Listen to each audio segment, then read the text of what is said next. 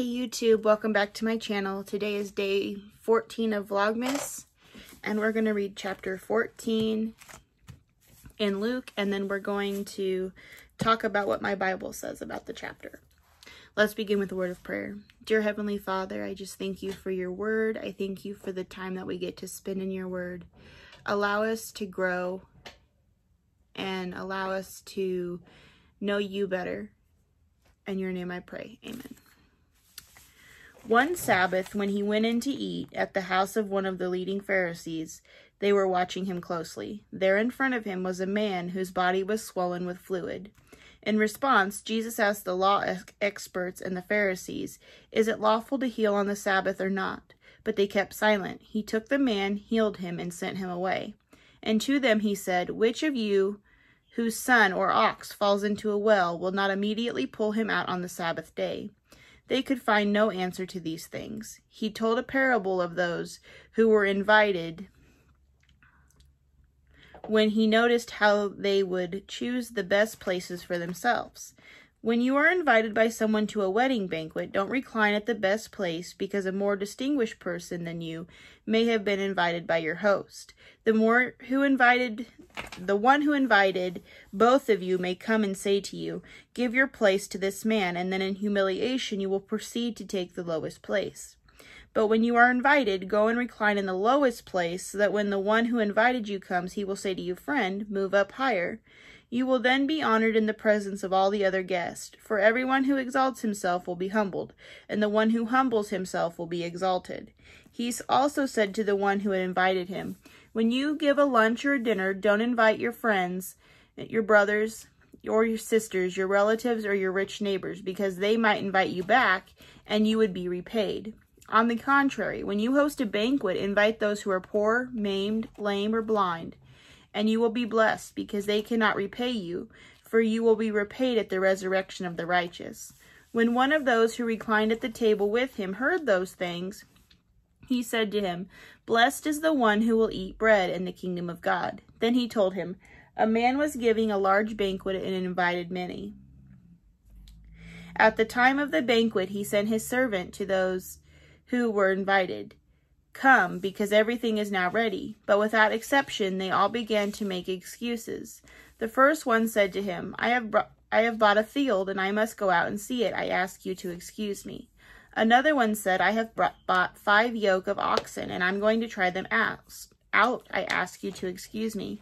And another said, "I just got married, and therefore I am unable to come." So the servant came back and reported these things to his master. Then in anger, the master of the house told his servant, "Go out quickly into the streets and alleys of the city and bring in here the poor, maimed, blind, and lame." "Master," the servant said, "what you ordered has been done, and there's still room." Then the master told the servant, "Go out into the highways and hedges and make them come in, so that my house may be filled. For I tell you, not one of those people who were invited will enjoy my banquet." Now great crowds were traveling with him, so he turned and said to them, "If anyone comes to me and does not hate his own father and mother, wife and children, brothers and sisters, yes, and even his own life, he cannot be my disciple. Whoever does not bear his own cross and come after me cannot be my disciple.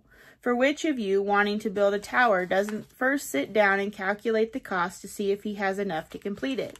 Otherwise, after he has laid the foundation and cannot finish it, all the onlookers will begin to ridicule him, saying, 'This man started to build and wasn't able to finish.'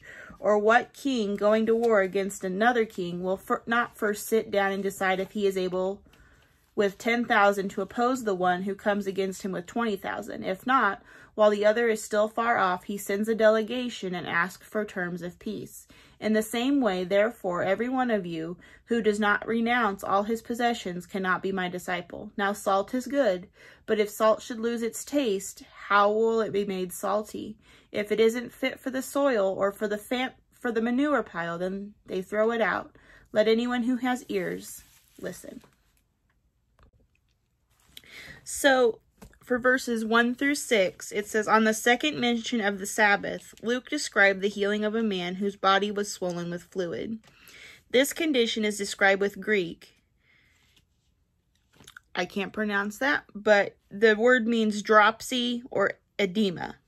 This text does not indicate whether this man was an invited guest or an intruding man seeking help, or someone planted by the Pharisees to entrap Jesus. The matter of healing on the Sabbath was further complicated with the obvious elevation of rituals and traditions above concern for the well-being of people. Again, Jesus' wisdom left the religious leaders speechless. So verses 7 through 24, this scene is followed by Jesus' teachings on humility, followed by the parable of the large banquet in 16 through 24. Those who were invited, the Jews, made excuses for not coming in 17 and 18. Therefore, those who gathered at this great table were the most unlikely, the poor, maimed, blind, and lame, in verse 21. Humiliation is often the result of a lack of humility, in verse 9, which is essential for entering God's kingdom. There is no coercion in the strong invitation, make them come in. Rather, there is strong persuasion for those who might feel hesitant to come to the great banquet because of their own personal unworthiness. In verse 25 through 35, parables recorded only in Luke form the heart of this section. Jesus emphasizes that the cost of discipleship is high. Those who desire to enter the kingdom ought to reflect deeply on the sacrifice that is necessary in order to do so, from verse 27. He also gave stern warnings to any who would use family responsibilities as an excuse to abandon a radical commitment to him. Jesus did not suggest dishonoring parents or neglecting family responsibilities. Love for Jesus should be so great that the love of family would seem like hatred by comparison. All other loyalties are subordinate to your devotion to Christ. Sometimes to follow Christ means giving up even the most precious earthly relationships. Ultimately, you must be willing to lay down your life for Christ, since to bear your own cross was an expression indicating death, in verse 27. Only those who have committed themselves to Christ and who are preserved only over the long term are truly saved. Here the text does call for giving up all. Genuine believers give up ownership and control of their lives and possessions and instead become God's steward of these. Christ must be set above everyone and everything in a person's life. Nothing less will do. While the cost of following Christ is high, as pointed out in verses 28 through 30, the cost of not following him is higher still in 31 and 32. That's all I have for today. Thank you for watching and tune in tomorrow for day 15. Bye, guys.